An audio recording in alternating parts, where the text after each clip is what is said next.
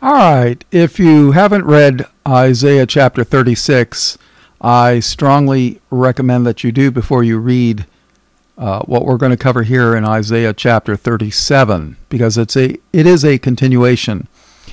And the book of Kings and the book of Chronicles and I believe Jeremiah have some parallel accounts to what is happening here. So turn to Isaiah chapter 37. This is Chaplain Bob Walker, Light of the World Ministries. In John 8:12, Jesus said, I am the light of the world. He that followeth me shall not walk in darkness, but shall have the light of life. Verse 1. And it came to pass when King Hezekiah heard it, that he rent his clothes and covered himself with sackcloth and went into the house of the Lord. You see, the messenger for the king of Assyria had basically said that the God of Jerusalem was not going to be able to stop them from taking Jerusalem. That's basically what he was saying in a nutshell. If you don't want to read the whole, listen to the chapter 36 study. But and it came to pass when King Hezekiah heard it, that he rent his clothes and covered himself with sackcloth and went into the house of the Lord. And he sent Eliakim, who was over the household, and Shebna the scribe, and the elders of the priests, covered with sackcloth, unto Isaiah the prophet, the son of Amoz. So here it is. This is Isaiah, and we're reading Isaiah's book. And they said unto him, Thus saith Hezekiah, This day is a day of trouble, and of rebuke, and of blasphemy. For the children are come to the birth, and there is not enough strength to bring forth. So they're comparing this like a woman is in labor with a child, but she doesn't have the strength to bring the child to birth. So what happens? They both die. And that's their analogy here. Verse 4. It may be the Lord thy God will hear the words of Rabshakeh, whom the king of Assyria his master hath sent to reproach the living God, and will reprove the words which the Lord thy God hath heard. Wherefore lift up thy prayer for the remnant that is left.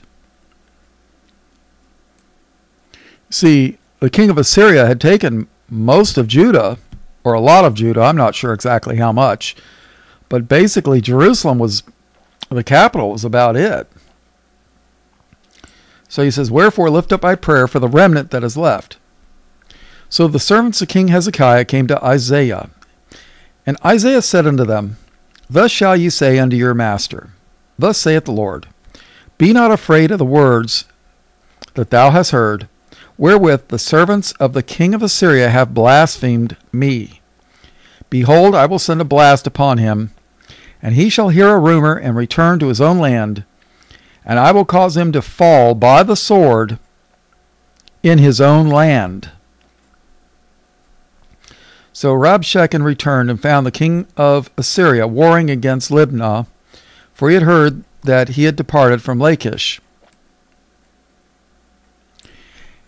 And he heard say concerning Tirhakah, king of Ethiopia, He is come forth to make war with thee. And when he heard it, he sent messengers to Hezekiah, saying, Thus shall ye speak to Hezekiah, king of Judah, saying, Let not thy God, in whom thou trustest, deceive thee, saying, Jerusalem shall not be given into the hand of the king of Assyria. Behold, thou hast heard what the kings of Assyria have done to all lands by destroying them utterly. And shalt thou be delivered? Have the gods of the nations delivered them which my fathers have destroyed, as Gozan, and Haran, and Rezeph, and the children of Eden, which were in Telassar?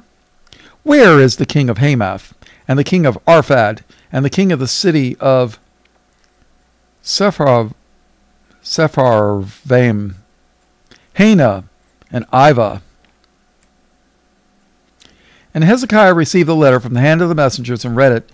And Hezekiah went up unto the house of the Lord, and spread it before the Lord. And Hezekiah prayed unto the Lord, saying, O Lord of hosts, God of Israel, that dwellest between the cherubims, thou art the God, even thou alone, of all the kingdoms of the earth. Thou hast made heaven and earth. Incline thy ear, O Lord, and hear. Open thine eyes, O Lord, and see, and hear all the words of Sennacherib, which hath sent to reproach the living God. Of a truth, Lord, the kings of Assyria have laid waste all the nations and their countries, and have cast their gods into the fire, for they were no gods, but the work of men's hands, wood and stone. Therefore they have destroyed them. Now therefore, O Lord our God, save us from his hand, that all the kingdoms of the earth may know that thou art the Lord, even thou only. Then Isaiah the son of Amoz sent unto Hezekiah, saying, Thus saith the Lord God of Israel, whereas thou hast prayed to me against Sennacherib, king of Assyria. This is the word which the Lord hath spoken concerning him. The virgin, the daughter of Zion, hath despised thee, and laughed thee to scorn. The daughter of Jerusalem hath shaken her head at thee. Whom hast thou reproached and blasphemed? Yeah. The people of Jerusalem and Judah were the one that reproached and blasphemed the Lord. Assyria was being used as a rod of judgment and correction against Israel and Judah. Assyria was basically the paddle at the principal's office at school when, the students were misbehaving. Whom hast thou reproached and blasphemed? And against whom hast thou exalted thy voice and lifted up thine eyes on high, even against the Holy One of Israel? By thy servants hast thou reproached the Lord, and hast said, By the multitude of my chariots am I come up to the height of the mountains, to the sides of Lebanon, and I will cut down the tall cedars thereof, and the choice fir trees thereof, and I will enter into the height of this border, and the forest of his Carmel. I have digged and drunk water, and with the sole of my foot have I dried up all the rivers of the besieged places. Hast thou not heard long ago how I have done it, and of ancient times that I have formed it? Now have I brought it to pass that thou shouldest be to laid waste defenced cities into ruinous heaps. Therefore their inhabitants were of small power. They were dismayed and confounded. They were as the grass of the field, and as the green herb, as the grass on the housetops, and as corn blasted before it be grown up. But I know thy abode, and thy going out, and thy coming in, and thy rage against me. Because thy rage against me, and thy tumult is come up into mine ears. Therefore will I put my hook in thy nose, and my bridle in thy lips, and I will turn thee back by the way by which thou camest. And this shall be a sign unto thee. Ye shall eat this year such as groweth of itself, and the second year which thou springest of the same, and the third year sow ye, and reap, and plant vineyards, and eat the fruit thereof. And the remnant that is escaped of the house of Judah shall again take root downward and bear fruit upward. Have you ever heard of people moving and saying, we're going to put down roots? Well, guess what? I think part of Judah went to Europe. They put down roots, and for a time they bore fruit. I mean, let's face it, the printing press printed Bibles. A pastor that I greatly respect, years ago when the internet just started becoming used and popular, he made a comment to me, something along the lines, well, the internet, it's basically porn and gambling. And I was like, yeah, those are the two most popular things on the internet. But I kind of reminded him, I was like, well, paper. What can you do with paper?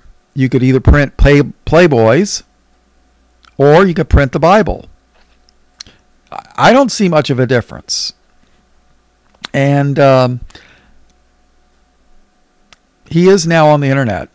Limited, but he's on the internet now, which I'm glad to see it. But he's kind of keeping it low key because knows that a lot of time and effort goes into building an internet presence, and YouTube can just a couple of clicks of a button, and next thing you know, years of hard work are gone. So, verse 31. And the remnant that has escaped to the house of Judah shall again take root downward and bear fruit upward. For out of Jerusalem shall go forth a remnant, and they that escape out of Mount Zion, the zeal of the Lord of hosts shall do this. Therefore thus saith the Lord concerning the king of Assyria, he shall not come into this city. He shall not come into this city, nor shoot an arrow there, nor come before it with shields, nor cast a bank against it. By the way that he came, by the same shall he return, and shall not come into the city, saith the Lord. For I will defend the city to save it for mine own sake, and for my servant David's sake. Okay, here we go. Then the angel of the Lord went forth and smote in the camp of the Assyrians 185,000. That's 185,000 men. That is one large army, people. Can you imagine having to make meals for that many people? That's a lot of food, people. And smote in the camp of the Assyrians 185,000. And when they rose early in the morning, behold, they were all dead corpses. So Sennacherib, king of Assyria, departed and returned and dwelt at Nineveh. And it came to pass, as he was worshipping in the house of Nishrosh, his god, that Adramelech and Sharrazer, his son, smote him with the sword, and they escaped in the land of Armenia, and Esarhaddon, his son, reigned in his stead. Now I remember when I read that. That was part of the Angel series that I did not too long ago. All right, well, that's the end of Isaiah chapter 37. All blessings, praise, glory, and honor to the Lamb of God, slain from the foundation of the world. In Jesus' precious name, amen.